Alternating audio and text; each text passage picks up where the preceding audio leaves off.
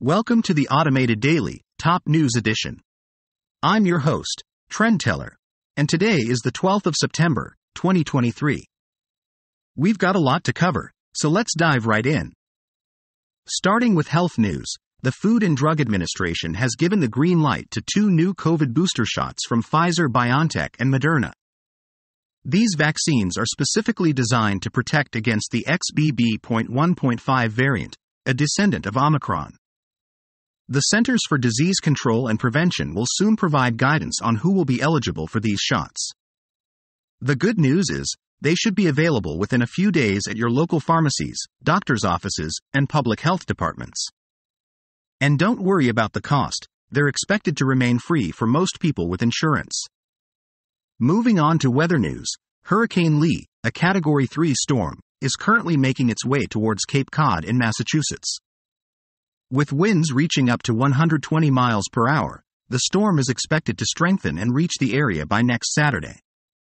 Over in Morocco, the village of Moulay Brahim in the high Atlas Mountains was near the epicenter of the country's worst earthquake on record. The quake has claimed 2,862 lives so far, with half of the deaths occurring in the Al Haus province. The search for survivors continues in more remote villages, with heavy lifting equipment struggling to reach the affected areas. In tech news, Google is set to face a trial to determine if it abused its monopoly in online search. The trial will feature testimony from top tech executives, engineers, economists, and academics. Sundar Pichai, Google's chief executive, is expected to testify. According to a survey by the New York Federal Reserve, American consumers are increasingly worried about access to credit. Nearly 60% of respondents believe that it is harder to get loans, credit cards, and mortgages now compared to a year ago. This is the highest level of concern in the survey's history.